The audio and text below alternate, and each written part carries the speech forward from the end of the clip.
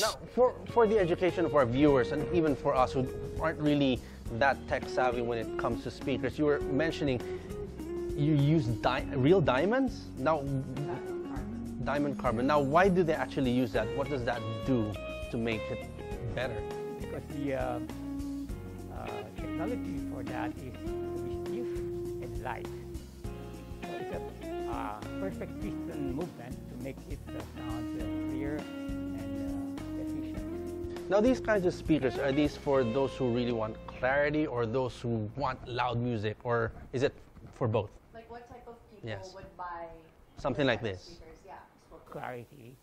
Clarity and the loudness also is part of it, but the clarity is the priority of this design. Yeah?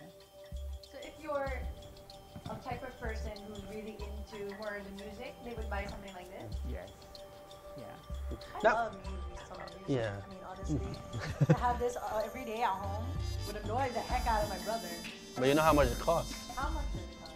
For this pair is 1.5. It's like a condo. So you have to have a really nice condo or a house. We're doing here on the show. We're talking about luxury. Yes, we're talking about, fabulousness. We're talking about me, basically. Now you mentioned you started in 1995. That was more than 20 years ago. Now, how much has technology changed in terms of speakers, home theater, audio?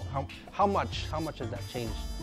Materials, yes. The materials changes a lot for the speaker materials, from aluminum dome to diamond, and the mid-range also from Kevlar to continuum.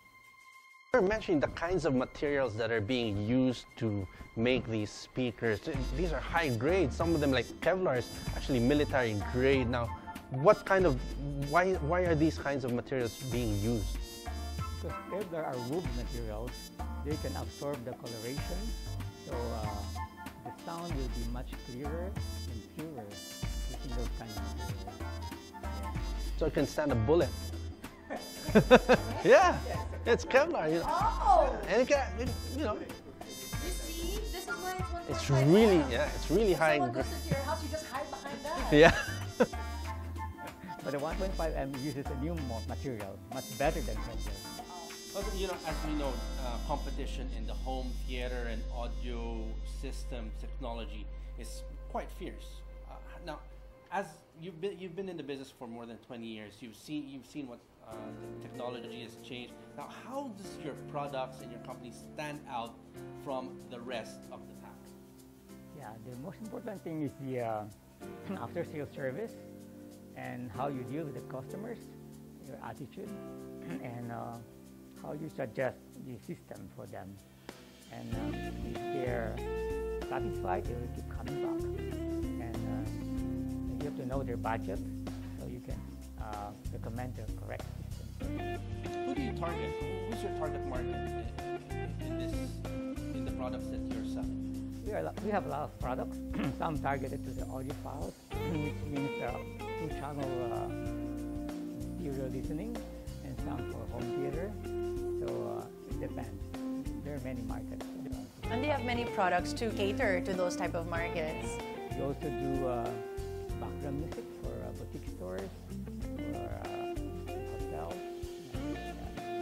Now, what we see here, like mid to high-end kinds of technology, from speakers to television to audio. Now, so your market is really, is it more the business or individuals?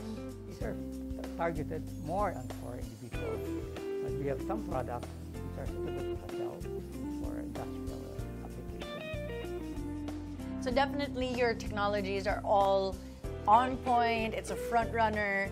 It's just what makes them stand out in general is really the after sales, how they deal with the customers and how they take care of the customers. So that's one of the reasons why Toyama is one of the best, and that they are withstanding with their competitors at this point. Now, of course, you know, as you go along, there are obstacles along the way. What kind of obstacles do you have to go through to stand? You've been, as we mentioned a while ago, you've been in the business for more than 20 years. Now, how do you surpass all these?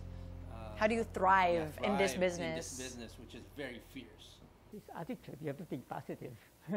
Yeah, and you have to deal with your customers very carefully, so that they will keep on coming back. Yeah. It's really the customers. Yeah. If they're happy, if you make them happy, they'll make Yeah. you happy. But if you had a Always. quick advice to the viewers, even us, who want to set up their own home theater or audio system, what kind of advice would you give them? Yeah, I think you should know what are your priorities, your budget, and let us know, and you can suggest the system that will be good for you and perfect for you. And of course, a message to all of your loyal customers. Yeah, just visit our dealers in our showroom to see all our products and the latest ones, and we can demo and give you a good price so that you'll be satisfied. All right, thank you so much. Babalik kami ni Robert Yes. to get a good price. Yes. I hope we had more time.